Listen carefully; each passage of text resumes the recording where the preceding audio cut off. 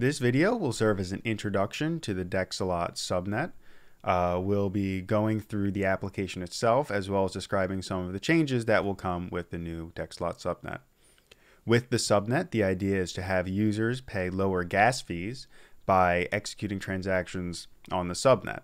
It's important to note that when you deposit funds from the mainnet to the subnet, the funds will remain locked in the mainnet until you withdraw your funds from the subnet. Now, once you reach the page and you've connected your wallet, you'll be met with this. On the left-hand side, you have a list of available trade pairs, and as you change which trade pair you select, the screen will update. To the right of that, you have the order book for the selected trade pair, where you can see all the available buy and sell orders with their price and amount.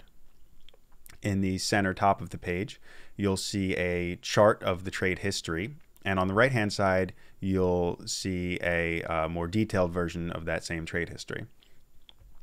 Now, most of your actions will be done at the center bottom of the page.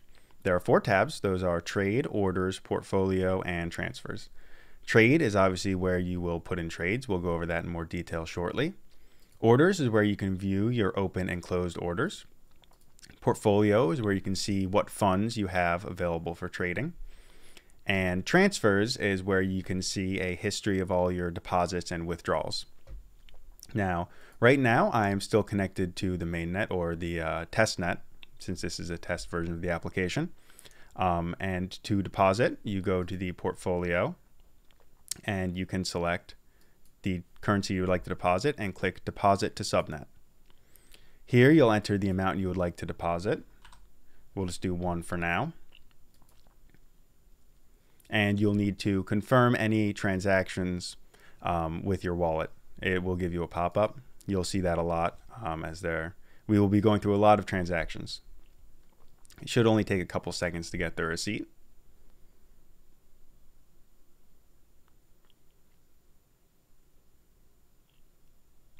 And as you can see, the funds have updated. Now, before you can start trading, you have to connect to the subnet itself. To do that, click up here and switch which network you're connected to. You'll get a pop-up from your wallet.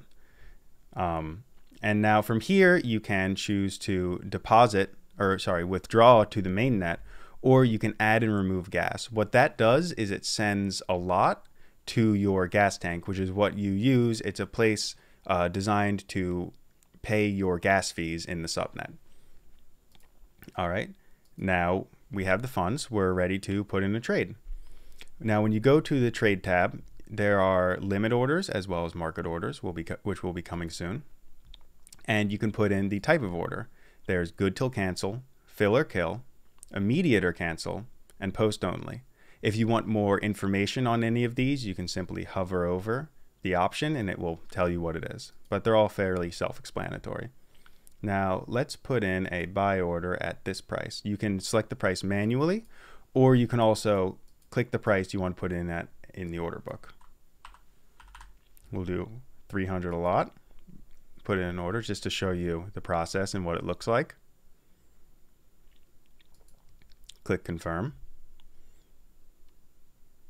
And in a couple seconds, we'll get our receipt, and you'll know that your order is in the order book because there'll be a little yellow dot next to your order in the order book. So you can always see where your orders are in the buy side or the sell side. Now, say you put in that order and you decide, I don't really want to do that anymore. You can go to your orders tab where you can see the list of open orders.